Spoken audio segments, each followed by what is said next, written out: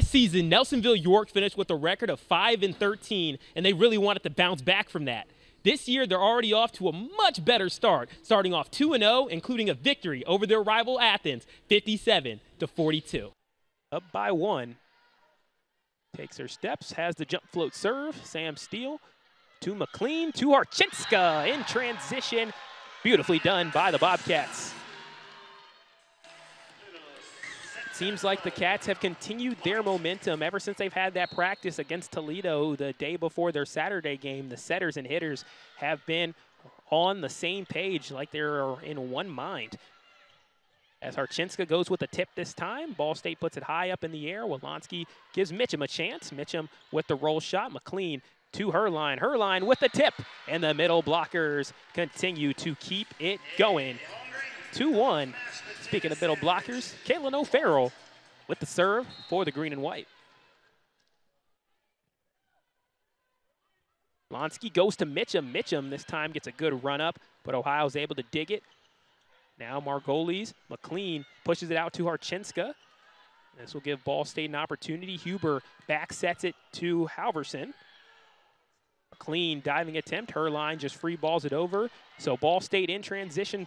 Plitt tries to get up above that one. Now Harchinska sends it right back with some power, some velocity, and it's a kill for the Cats.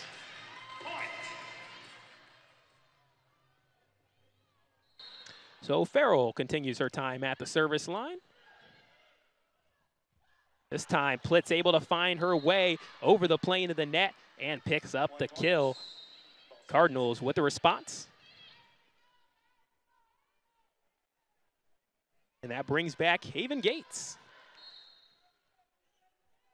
Haven Gates, one of those back row players where if a ball is out of system, she is a setter, and she's had some setter experience. Blonsky pushes it outside to Reese, and Reese delivers the fastball right down line for the kill. Cardinals now with 2 straight. Cardinals have 1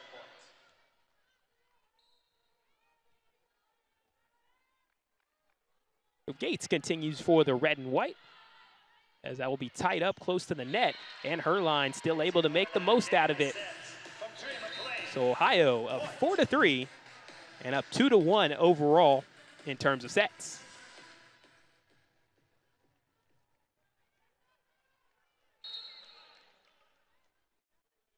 Kaitowski with the serve.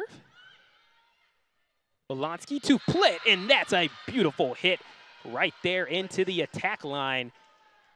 And she is a talented hitter.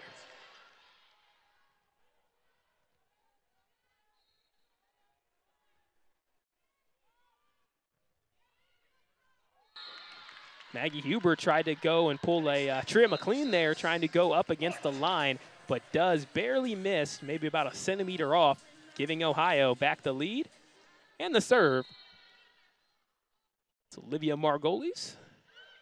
Get it to Gate.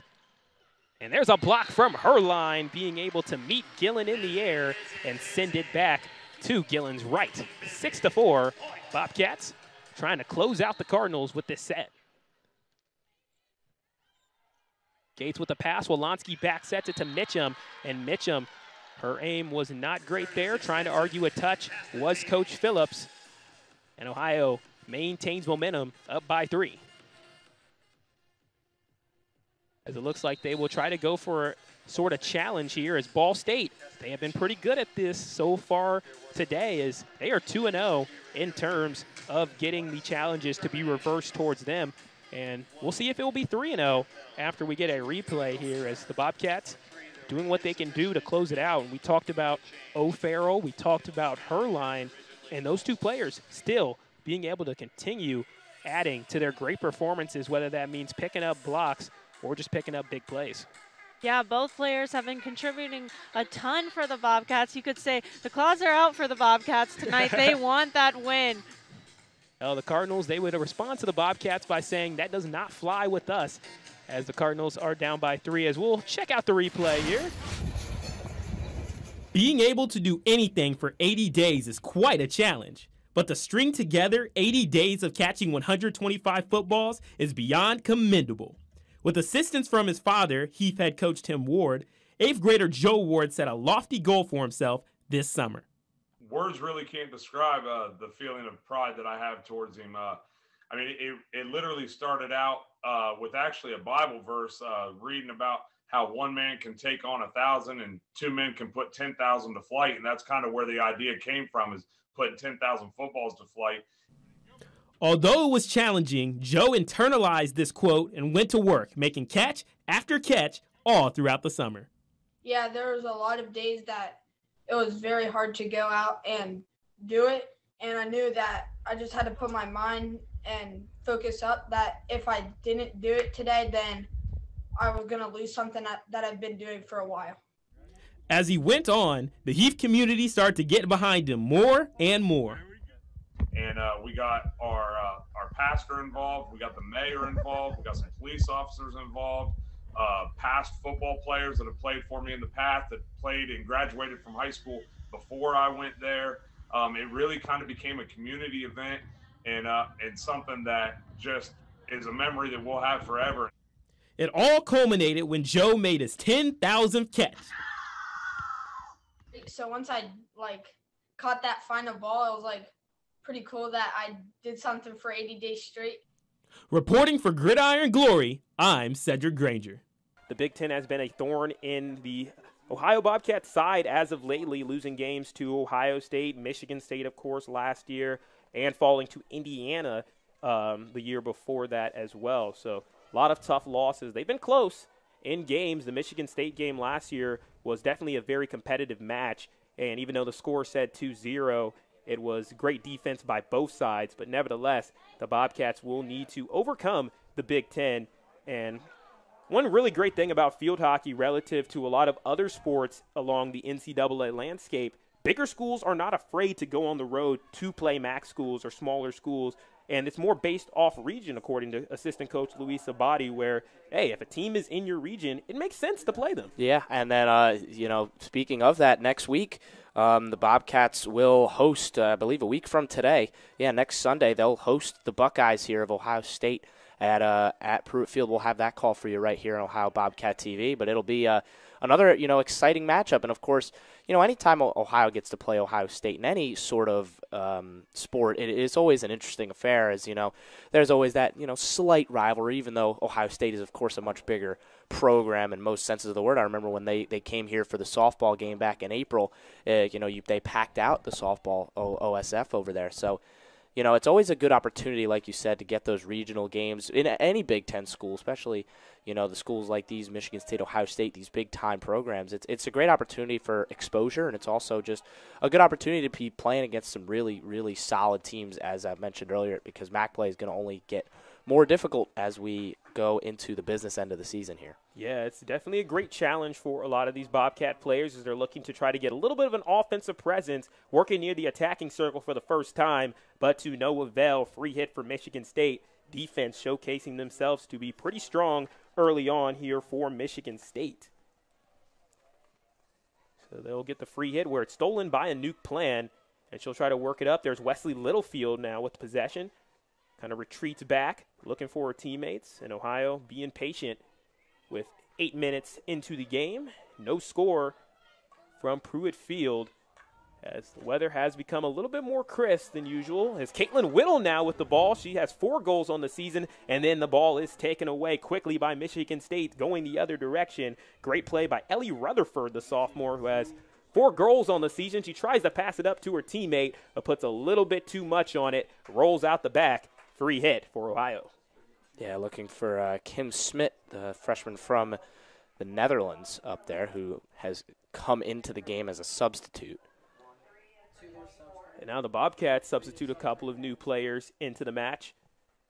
As Ohio, even though they don't have as many players as most teams around the NCAA, they're 18 players. They can use that to at least leverage a couple of substitutions. However, one of their big problems in that Kent State match was that there were not enough substitutions, and especially in the overtime match where it becomes a 6-on-6 affair, or 7-on-7, but 6-on-6 with field players, you could easily get outraced and have holes that usually wouldn't be there in the normal 11-on-11 format.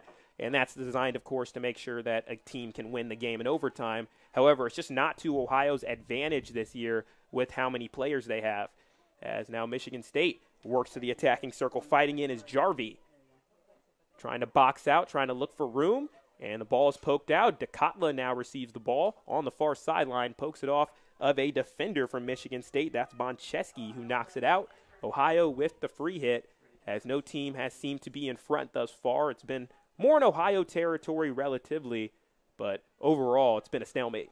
So that makes 4 strikeouts on the day for Cody Williams, and that'll bring on Caleb Johnson. Last time Johnson was up, he had a fly out to Clayton Hodges at center field. As Caleb Johnson is one of the newest members of the Licking County Settlers, and he was very impressive in his first start as a Settler. It was against the Copperheads at the beginning of their series starting on July 11th, as we'll see a high fly ball out into left field. It's a drive that goes down right before the wall, as Bam Thomas, the left fielder, is going to have to make a throw out to second base, and there'll be a sliding double for the Licking County Settlers. Caleb Johnson absolutely harpooned that ball. It looked like it had a chance at one point to get out, but it did fall short and bounced into the wall, and Bam Thomas was able to pick it up off of the ricochet and keep it at a double. Caleb Johnson reaches second, as that is the second double of the day. Funny enough, both doubles for the Licking County Settlers have come in 2-out situations. So Cody Williams will have his shot to close the door, as Cody Williams is usually known for giving up a good amount of hits, but doesn't give up a lot of runs. He's the bend but don't break pitcher of this staff. As to deliver the first pitch up high for ball number 1 to Cade Nellis, who struck out swinging back in the second inning the last time he was up. Copperheads up 2-0 with 1 runner on in Caleb Johnson. Looking to end the top of the 4th inning here with a bang, as we'll see the 1-0 outside. So it's 2-0. As it is church day, or church night, here at Bob Wren Stadium. So got a lot of local churches that have been able to come here, show up, support the Southern Ohio Copperheads. The 2-0 skips across the ground. It looks like Johnson's going to try to take advantage of it. The throw to Mason Nadoni is missed, and out into the outfield. Bam Thomas fields it. He's going to throw it to home plate, and that throws off the mark, and that's a run for the Licking County Settlers. The errors come back to bite the Copperheads, and they pay the price as Caleb Johnson is able to get home off of the mistakes of the Copperheads. It's 2-1 here at Bob Wren Stadium.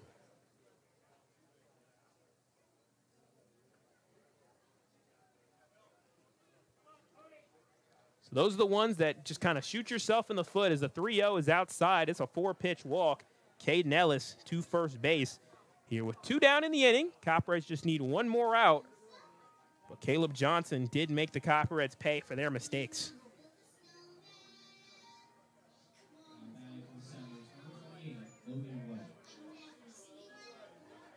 So now batting for the Licking County Settlers, it's Logan White, the number 7 batter on their order. He'll work with 1 runner on, as the first pitch is up high for a ball.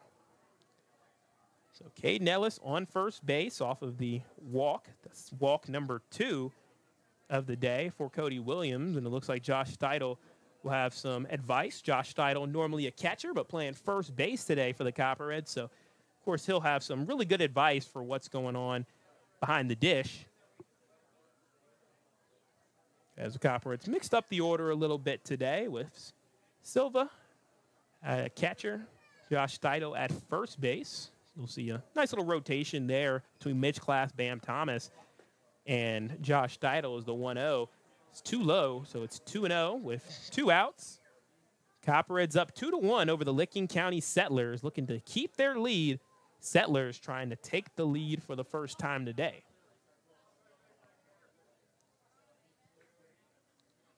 The 2-0 to White.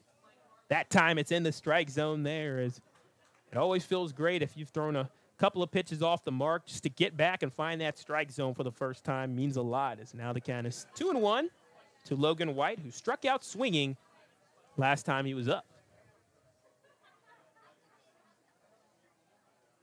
The 2-1. High pop fly. That's going to stay in the infield. Maverick Stallings calls it, makes the catch, and the Copperheads retire the side. The Copperheads give up 1, but do not yield the lead as the Copperheads are up 2-1 going into the bottom of the 4th inning. You're listening to Southern Ohio Baseball on YouTube.